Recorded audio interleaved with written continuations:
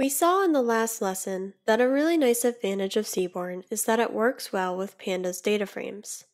In this lesson, we'll see another big advantage that Seaborn offers, the ability to quickly add a third variable to your plots by adding color. To showcase this cool feature in Seaborn, we'll be using Seaborn's built-in tips dataset.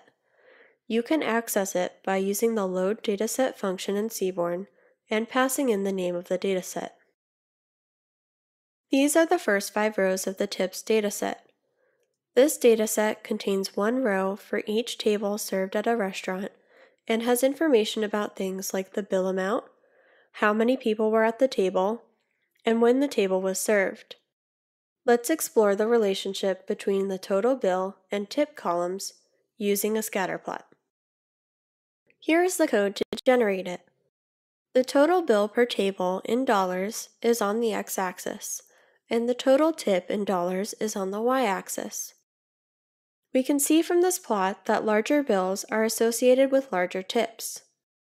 What if we want to see which of these data points are smokers versus non-smokers? Seaborn makes this super easy.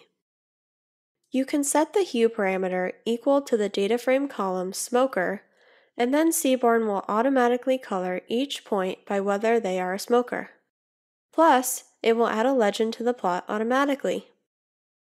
If you don't want to use pandas, you can set it equal to a list of values instead of a column name.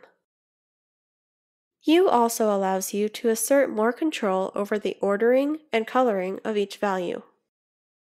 The hue order parameter takes in a list of values and will set the order of the values in the plot accordingly. Notice how the legend for smoker now lists yes before no.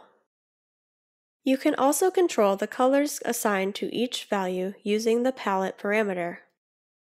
This parameter takes in a dictionary, which is a data structure that has key value pairs. This dictionary should map the variable values to the colors you want to represent the value. Here, we create a dictionary called hue colors that maps the value yes to the color black and the value no to the color red. When we set hue equal to smoker and the palette parameter equal to this dictionary, we have a scatterplot where smokers are represented with black dots and non-smokers are represented with red dots. In the last example, we used the words black and red to define what the hue colors should be. This only works for a small set of color names that are defined by matplotlib. Here's the list of matplotlib colors and their names. Note that you can use a single letter matplotlib abbreviation instead of the full name. You can also use an HTML color hex code instead of the matplotlib color names, which allows you to choose any color you want to. Here's an example using HTML hex codes. Make sure you put the hex codes in quotes with a £sign at the beginning.